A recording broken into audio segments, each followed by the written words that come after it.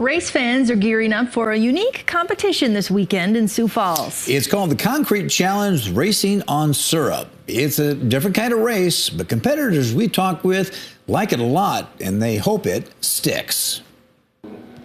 The syrup may sound sweet. It takes about 20 gallons of Coke, and then mixed up it takes about 40 gallons total. But it'll eat you up. It's really sticky. If you're not paying attention.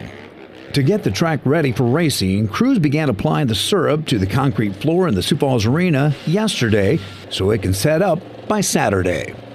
It was big years ago. We could go to Fargo, Omaha, Lincoln, Des Moines, Rapid City.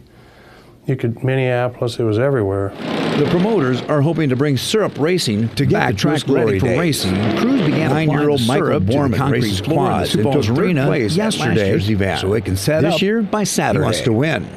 Try passing and getting around them just so I can get to front and then maybe keep my momentum to just keep going. 20-year-old Dana Everett is a past winner in the motorcycle division, but unfortunately, she couldn't compete last year. I ended up breaking something last year, so I'm coming off of an injury, so I'm just trying to get some time in. This is kind of the first race back and getting into the dirt season, so I'm just trying to put some laps in, and hopefully the results are going to come with that. So they all know racing comes with some risks, especially on a syrup track where the traction is tight.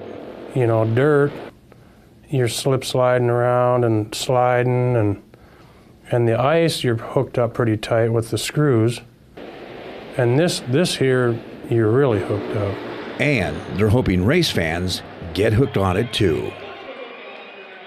And again, the races are this Saturday. Gates open at 9 a.m. The hot laps start at 1 p.m. For more information, we've attached a link to this story on KELOLAND.com.